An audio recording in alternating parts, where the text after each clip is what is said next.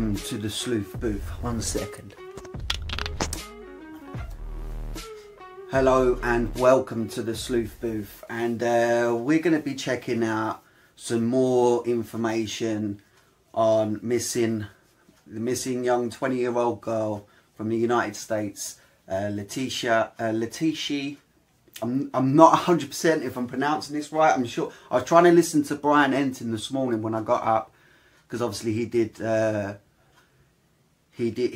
filled in for Banfield last night and he covered this, but it was about, I think it was 10 PM Eastern, so that would have been about, I don't know, 3 AM for me. So I watched it this morning shortly after I woke, and I was trying to pronounce it correctly, but we've been looking at some information today, and we're gonna have a little watch of the of a clip of when Brian Entin spoke to Lateche Norris's mother regarding this, and we're gonna read this article as well, which I'll leave a link in the description to both of these, so both the YouTube video and the article that we're gonna read.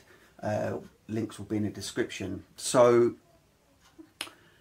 I think first of all, before we get into the video, I just want to say I am going to do another video on Summer Wells. It's something I've not dived into enough. I mean, after I did the last video where I told you guys I've literally just stepped into this one. I've heard about it, but I hadn't researched about it until recently. And it weren't until after I did the video about Summer Wells that I was able to correct myself and some information that I had wrong. I didn't realise that a bedroom was in the basement for one, so I didn't know that was where a bedroom was. I hadn't seen too much of the house. You know, I watched the video, is it with the guy from the interview room, is it Chris McDonough? When he went and visited them, went into the house, and obviously, you know, I mean, everyone's free to live how you want to live, but I think it was probably quite dangerous, especially for children, or even yourself. You know, you have to sort of make sure your environment's safe for yourself. But it seemed like that this was a little bit, you know, they were struggling. They were really struggling there. So I didn't know that. I didn't know, obviously now I know, you know, how the grandma had a fall and, you know, this, that and the third, and this is why she needed help, and little bits that I didn't know.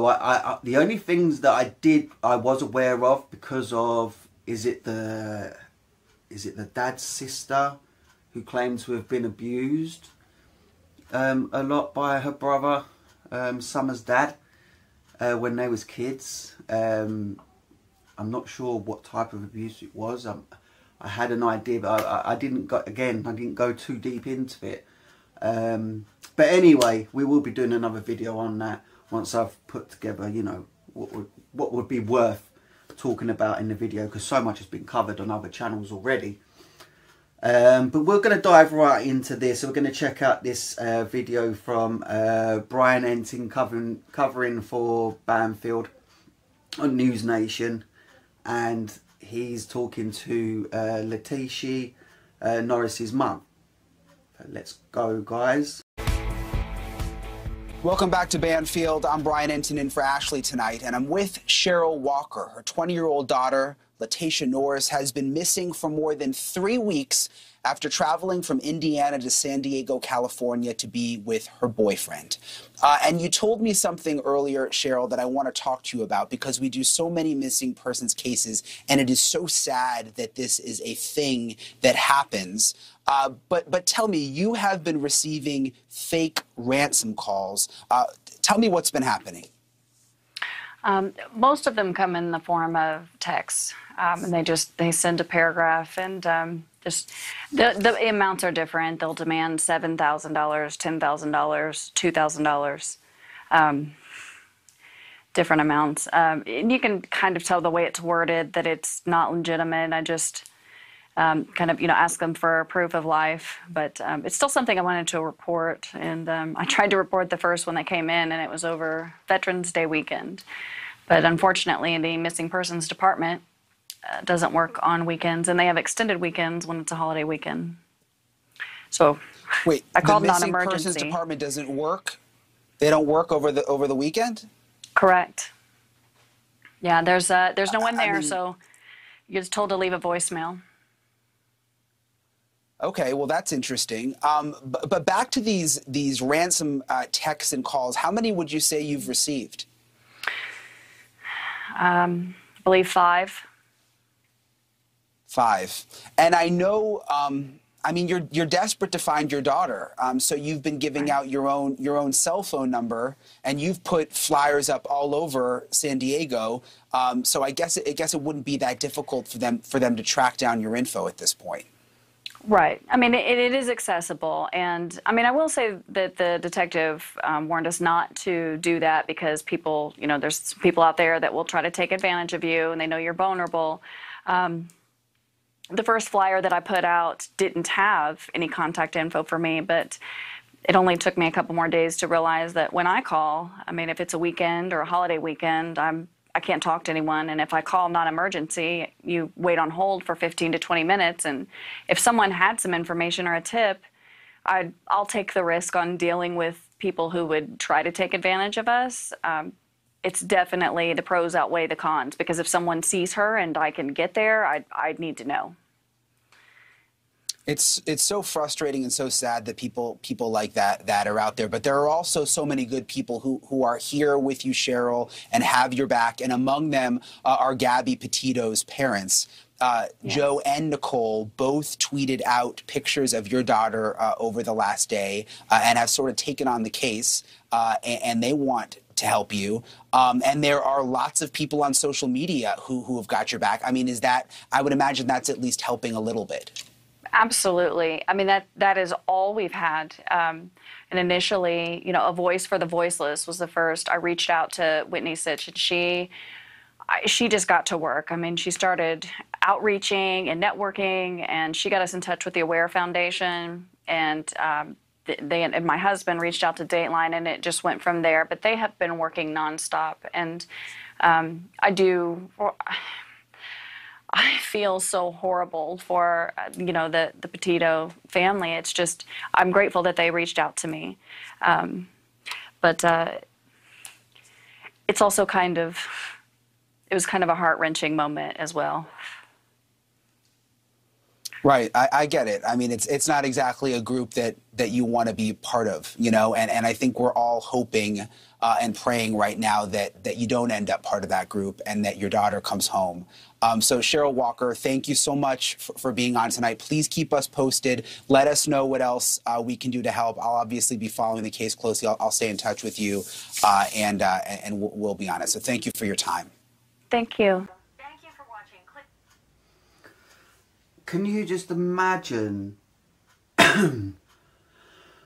excuse me, people are actually like, your child hasn't been in touch with you. It doesn't matter that she's 20. This is a young girl, and her mum is so desperate to just, you know, even if she can just hear her daughter's voice on the telephone, that would just be enough just to take away this massive, overwhelming fear and emotions of like what has happened to your child.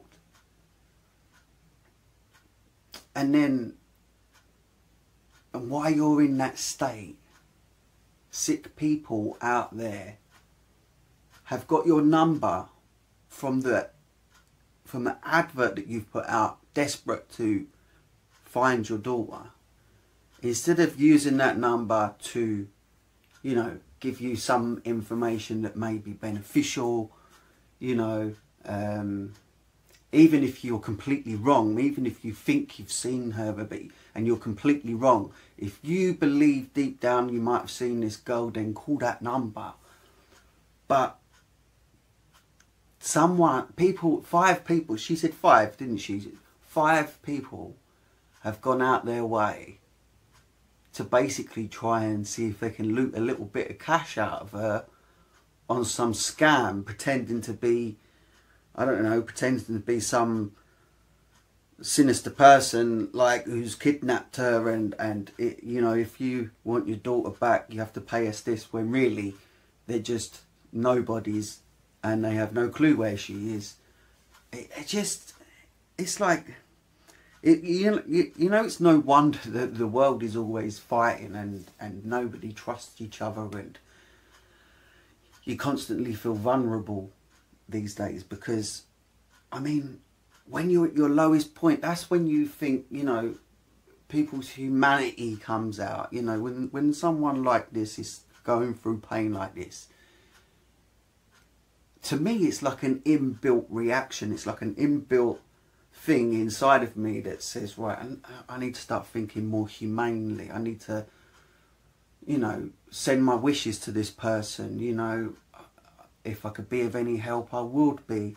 You know, you kind of just want to tap into your more humane side. But there's so many people that just don't. People that just, I don't know what it is. It just is crazy to me. And again, you know, this is a situation where, just like Gabby Petito, you know, abusive boyfriend, there's been an argument, no one's heard from the girl since. And I only found out today, even though I've known about this since my last video. It's only today that I realised that she was quite an avid TikToker. She made a lot of TikTok videos. Now, I've not been to her TikTok. I think I may, if it's still there. I may check it out just to see, like, you know, sometimes you can sort of read people's character, and, you know, sometimes if you watch someone enough, even if they're on video and they're, you know, they're in their creative side, you can still sort of read if someone might be, you know, in a frame of mind, or likely to sort of go, fuck this, I'm just going to disappear, I've had enough of what's this life, you know, I'm not happy no more. But most people tend to start to see signs before that happens. They don't just up one day and go. And, you know, and there's quite a lot of, you know, serious mental health issues that often come into play for that type of behaviour to come about. But anyway, we're going to read this article. This is on gramsharla.com, and it's it's not a long article, but it's long enough. It's got some good information. So it says here, the mother of a missing TikToker, which is Lateche Norris, said that her daughter's boyfriend showed signs of possessiveness and is an addict who fell again, which sparked a fight before her disappearance. See, he's an addict, so you've got withdrawal symptoms, desperation, manipulation. See, an addict usually will do anything they can to feed the habit, but also protect the habit. They'll even go as far as denying that it's a habit. They'll protect the habit, they'll deceive, they'll do all sorts of things to make sure this habit is, you know, top of the priority list. Lateche Norris' mother, Cheryl Walker, told the US Gramsharla that Joy Smith broke at least 4 of her daughter's phones during an argument since May, and followed her when she tried to calm down after the fight. Norris had a fight with her boyfriend Joy Smith, pictured.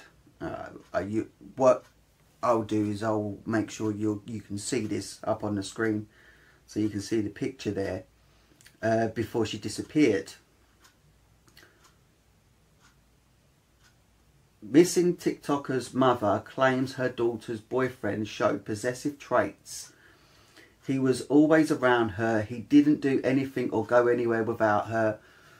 More than 3 weeks after Norris went missing, Walker said in an exclusive interview Tuesday, he's an addict and went to San Diego to get help, she said.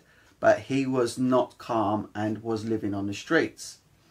On Halloween, just days after his 20th birthday, Norris travelled from his Indiana home to San Diego to help 25-year-old Smith, according to Walker. He told me he's going to kill himself, and I can't do that on my conscience, said the mother of missing TikToker. Walker said Norris landed on the West Coast on November 1st and uploaded photos and videos of California to his social media account, but his posting was slow. On November 4th, Norris called his mother using Facebook Messenger from his phone. The next day, Norris and Smith make a frantic call to Walker saying they have gotten into a fight. He always did that. Every time they got into an argument, he called me up and asked, where's Lateche? What is she doing? The phone call was the last time Walker heard from his daughter or her daughter's boyfriend. Before the young woman's mysterious disappearance, she shared a cryptic post that read, "It's okay to cry." After that, all his social media accounts went dark. Red flags when visiting Smith. Norris first met Smith in April in Indiana and they bonded over tattoo artistry, Walker said. They wanted to do the same thing, so it was a conversation starter, Walker said, and that was helping her to improve her technique. A few weeks later, she brought him home to meet her parents and introduced him as her boyfriend. She was 19 at the time and he was 25. It was a bold move, Walker said. My husband is very protective of his girls, and he showed up at our house with this 25-year-old man and said he was her boyfriend. She told me then that she was completely infatuated with him. Warning signs flashed during the first visit that worried the mother. He spoke really fast, like he was on pace. He goes in and out of the house for a smoke every 10 minutes. My husband asked him if he liked meth. Of course he said no, and latte water, but I'm glad he did, Walker said. At times she did things like carrying her purse. It was cute, but it was all a cover. It was a present, she said. A presence. Lateche is vigorous. Whoever wrote this got really poor English, by the way. Lateche is vigorous and strong-willed. She's a lawyer. She goes after the bully, Walker said. She saw Joy as worrying, but it was possessive.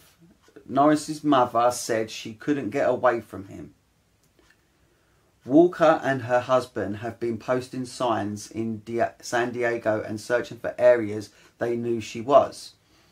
But he isn't getting much help from San Diego police, Walker said.